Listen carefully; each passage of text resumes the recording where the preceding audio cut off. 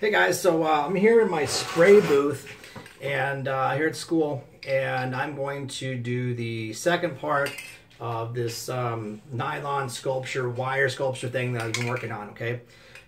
So we're here in my spray booth. There's a lot of ventilation. It's really strong.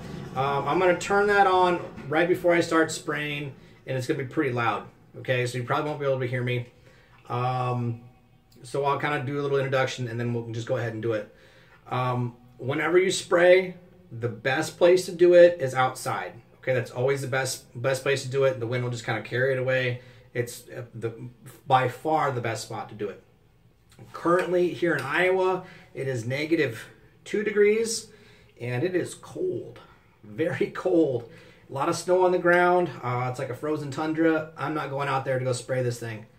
Not doing it. So I'm going to do it here in my spray booth here at school. Okay, so let me show you what we got here.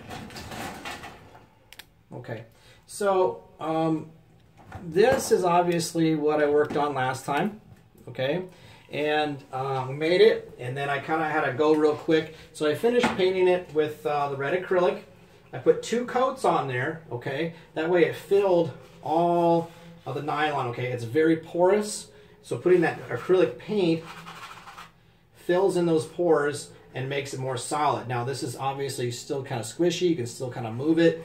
It's going to be like that. Okay, I mean, you'd have to put on a lot of acrylic to make it so it wasn't squishy. It's just kind of the way it's going to be. One thing I noticed that I would do differently is I would attach this later on. Okay, instead of doing it before I painted, because you can see I got quite a bit of paint on the bottom. I wish I had done this after it had dried completely with all the painting, then attach it. Next time I'll know better, and I might even replace this later on, but just something to think about, okay? So what I've got is a cardboard box. Cardboard box is going to be kind of a way of containing the paint so it doesn't go all over the place.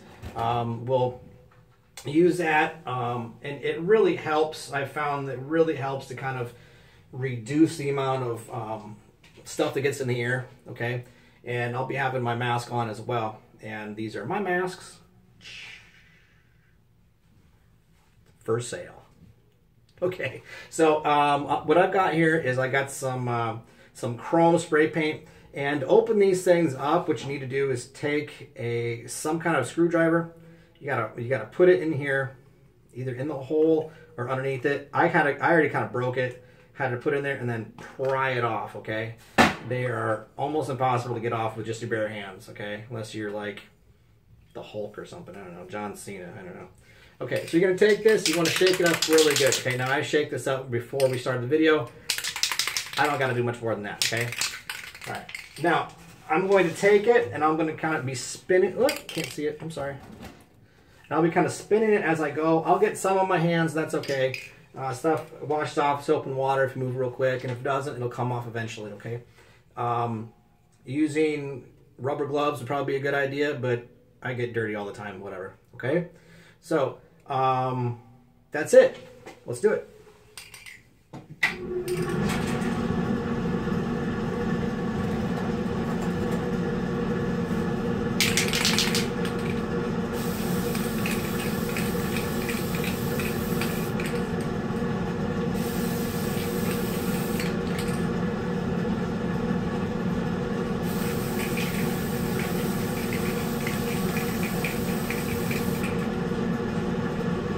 Woo!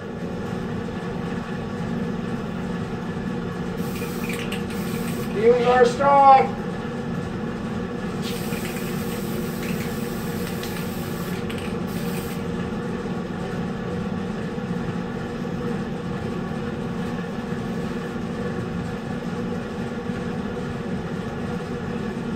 Just like that, got ourselves a sculpture. I'm going to put just a little bit more kind of on the edges, places that I see looks like could use a little bit more. Then I'm getting out of here. There's a lot of fumes rolling right now. Woo!